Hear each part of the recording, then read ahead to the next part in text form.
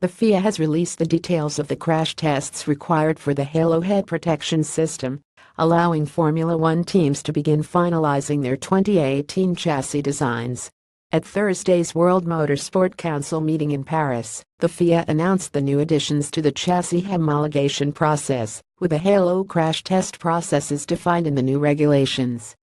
Although various details such as the halo geometry and loads expected on the chassis were supplied to teams, the FIA has been holding out and releasing details of the halo's load test, developed in consultation with the current teams on the F1 grid. Now comprising Article 17.2 and the most up-to-date set of FIA technical regulations, the rules confirm that a dummy structure must be used during the load tests in place of the actual halo design. Loads must be applied through either the application of a 150 mm pad or a spherical joint appended to the dummy halo geometry, where the regulations define the magnitude of forces which must be used during the test. Peak loads must be applied within 3 minutes of the test process and are maintained for 5 seconds, after which there must be no failure in the survival cell or in the attachment between the dummy structure and the survival cell. The FIA also ratified further changes to the 2018 rules at the WMSC, confirming a reduction in allowable power unit components and a revised set of wheel retention and chassis strength regulations.